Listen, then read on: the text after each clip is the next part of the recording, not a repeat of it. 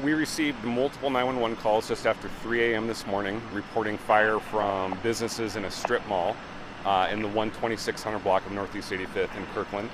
Our crews arrived approximately 5 minutes later and found heavy fire from a couple businesses on the east side of the strip mall.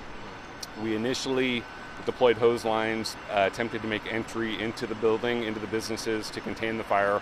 However, it had spread into the roof structure of the building, causing it to become very dangerous for us to fight the fire from inside. So at this point, we have multiple elevated master streams on ladder trucks.